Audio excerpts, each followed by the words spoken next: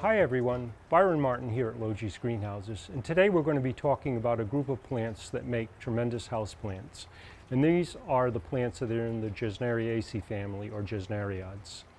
In that group there are many, and some perform better in homes than others. And one of the real winners in that group are the Streptocarpus. And these are originally African understory plants in the jungles that have been hybridized for quite a long time to produce these very free-flowering and bright-colored blooms. And the good news is that they grow under low light, being in the forest floor, and so they brought that into the ability to grow in the home. The only downside to it is they can't take really high heat. Grown outside in some parts of the country where it's getting up into the high 90s or even hundreds, they really would need to be in air conditioning. But other than that, they make great houseplants throughout the year. Their blooming cycle is generally from spring going into fall, although without official light they can be kept blooming all year round. And it's interesting that they have these long strap-like leaves, and the flowers actually come out of the base of the leaf on these tall stems, and they keep repeating that over a period of time. You can see the leaves here are light green, and that's because in the greenhouses they've been grown under higher light, so in deeper shade the leaves get actually darker. That also goes along with fertilizer, which, by the way, they're not heavy feeders. You got to be careful. Over-fertilization can create damage, which you'll see necrosis or browning in the interveinal areas of the leaf. The other name for them is Cape Primrose, which goes back to South Africa. Then we have another group of plants which are called Sinningias. These actually grow from bulbs or tubers that form under the ground. This is a hybrid that was made probably about 20 years ago or so, called Prudence Risley, and it is really a great bloomer. It never stops for us, pretty much almost all year round. Dark of winter it may slow down a little bit, but it is pretty much an ever bloomer. And with all these Gesneriads, we want to make sure that we bring the soil to visual dryness between waterings. They're not wet feet plants. They really like a little bit of dryness and can take quite a bit of dryness at times between their watering cycle. That keeps the roots healthy.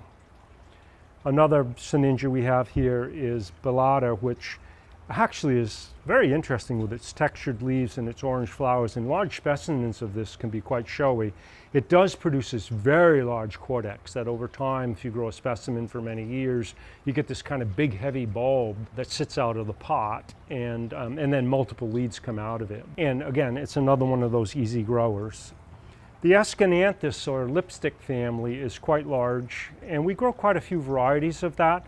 This is an example of an orange one, which has really these sort of fluorescent orange-yellow blooms on it. This is hybrid splendida, also called the orange lipstick plant, and they flower on the tips of this long growth here. This is just going into flower. It's a young plant, but you can make very large baskets out of these, and this is a crinkly leaf form of it, which is a radicans cultivar called Rasta. Also has those beautiful lipstick-like flowers on it, but forms a very dense, curly habit to it. So it makes a great basket plant, but takes up a little bit less room than traditional Escananthus. And then, of course, we don't grow many of these, but this is your African violet, and many of us know these as a traditional house plant. The St. Paulis are very easy to grow with neglect in low light and moderate to less amounts of water. They flower all the time, and I know many people who grow them say the best thing you can do for them is a little bit of neglect, and that is the dryness, the lower light, that kind of squats them down and keeps them very tight. They call this as a rosette of leaves,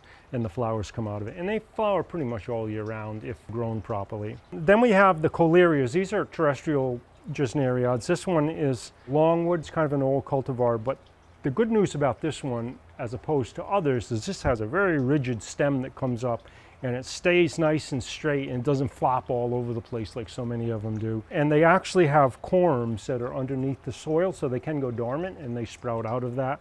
This one here we keep growing as an evergreen throughout the year. It's just budding up now, this young plant that's come out of propagation, but normally the flowering cycle is again from late winter through spring and then into fall, where it quiets down a bit as the days shorten. And lastly here we have the Nematanthus. So this particular variety, Christmas holly, also known as the goldfish plant, is an old house plant. It's been around for many years. People have had great success with it because it has that ability to withstand the stress of the house, and that is your low humidity and your forgetful watering and limited light. As far as fertilization goes, I did mention the streps are sensitive to it, but again, you're growing under low light. And under low light conditions, you just want to reduce your feed. I would say probably once a month, maybe give them some liquid feed in your water during the summertime, and in the wintertime just back off of it and let them go through their winter rest. They do have susceptibility to mealybug, which usually is a problem that is contracted from somewhere. They do have thrip problems, which can get into the flowers, but also can scar the leaves. And occasionally we see aphids on the flowers. It's not very often, but sometimes we do see that in the late spring. Also, we like to grow these, for the most part, about 60 degrees. There are some exceptions to that. The streps can take it colder. The nematanthus can take it colder. The colerias would really object to that. African violets would object to it. And Escananthus actually can take it cooler, but I'd prefer to keep them above 60. And one other thing is cold water on the leaves in sunlight, which can happen, will stain their leaves. So for that, we do in the greenhouses, we come in and the first thing we do in the morning is we water them with warm water. If it's dark, you can water them with cold water and it doesn't create that staining. It does no harm, but it is unsightly when you have to look at these blotched leaves that are all over your plant. As far as the streps go, we have this one which is called roulette cherry. This is a hybrid out of Poland called Pola.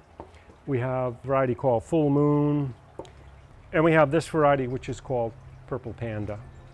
The many varieties that we grow, these are some of the color forms, and there's a lot of breeding being done and has been done, so the colors are actually exploding in terms of the flowers that we see. Well, thanks for watching. Gesneriads are great plants to grow in the home. If you have other questions, visit us at lowgs.com.